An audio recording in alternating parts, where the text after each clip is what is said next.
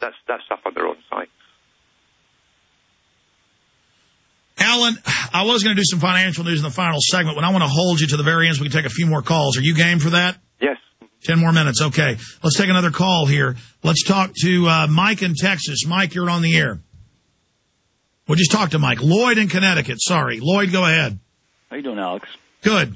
A friend of mine's wife works for a big HMO, you know. And 3 years ago, they had a meeting, and they discussed the flu. And her husband got so paranoid, he went out and bought dried food. So, you know, how can they know that far in advance unless it's planned, you know? Sir, in January, we had emergency managers on and documents from major states where they were saying in November, December, millions were going to die. I'm not saying that's going to happen. The feds were telling police departments the citizens will attack you in the winter. So they're clearly getting ready for something. They're testing the water. I don't know. But, yes, this is all pre-planned. Alan Watt. There's no doubt about it, too. In fact, there were talk, even John Holdren, when he wrote that book, Eco-Science, along with the other big eugenicists and ecologists, which means simply depopulation experts, they admitted then they'd have to find ways of putting things in the water and the food, and that was, 30-odd years ago. And you can go further back again into the Huxleys talking about the same thing, and Russell's putting stuff in the food. But Bertrand Russell, Lord Bertrand Russell, in charge of one of the biggest departments inside the Royal Institute of International Affairs, said they would also use the needle to be the people compliant and to bring down the population. The needle, that's the words they use. Many cases, folks, when these hospitals kill your family, your kids, just remember who did it, the New World Order.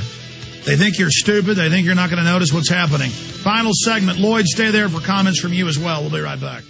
Alex Jones here with a question. What does humidity mean to you? Most people think of hot and sticky summer days, but many people are beginning to realize that humidity can be a valuable source of pure drinking water.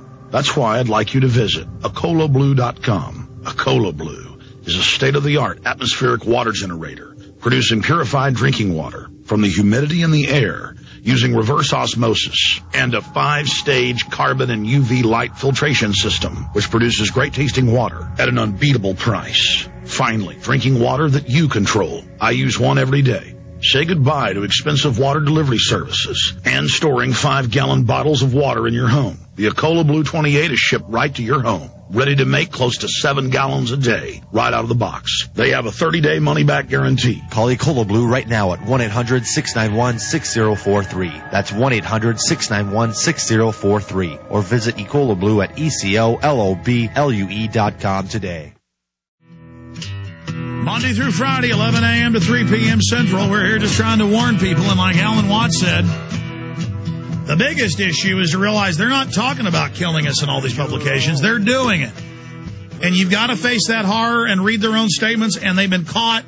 The UN's been caught. The time for games is over.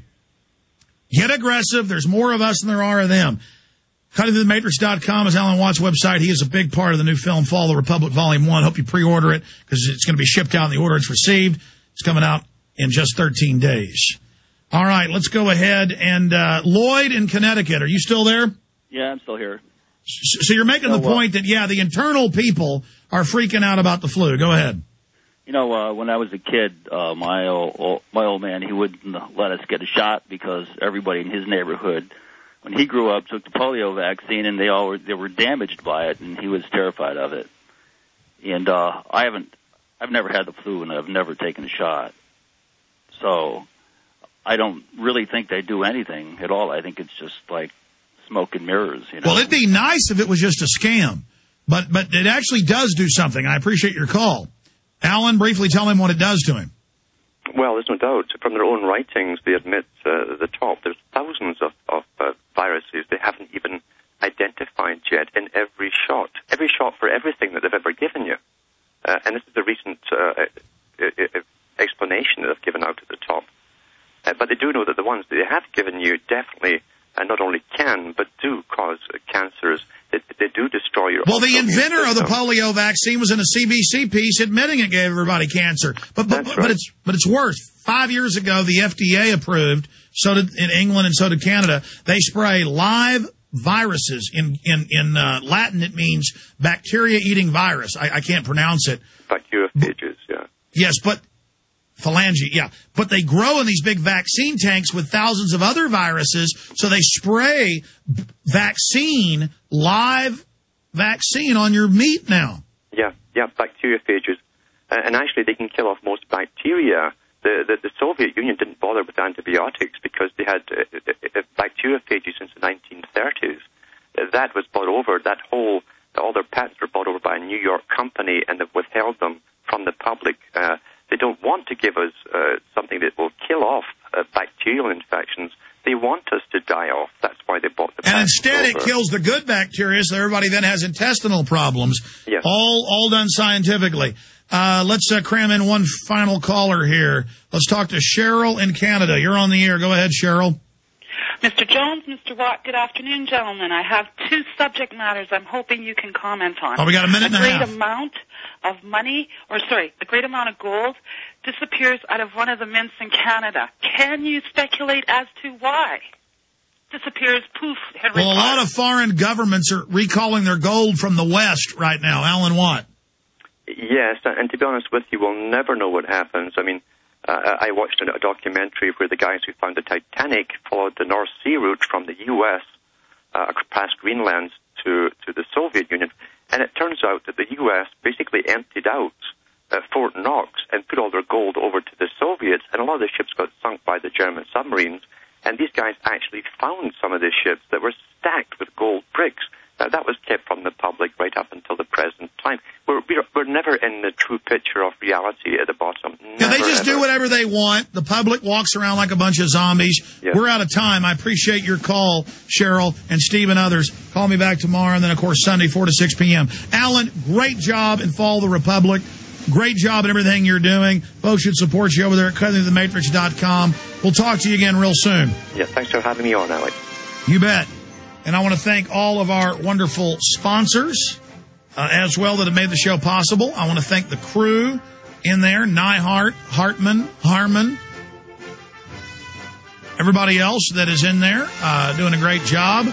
The new trailer, the TV Mind Control trailer for Follow the Republic is live at Infowars.com and PrisonPlanet.com right now. Be sure and check it out. God bless you all. Retransmission with David Icke.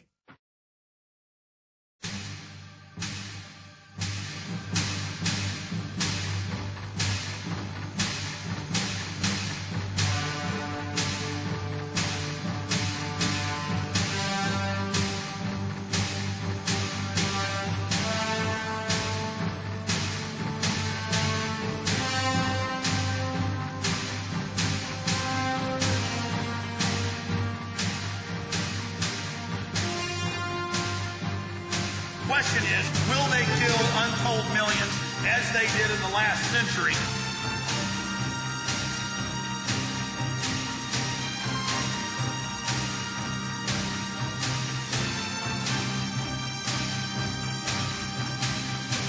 It is not the elite cockroaches that determine that. It is you.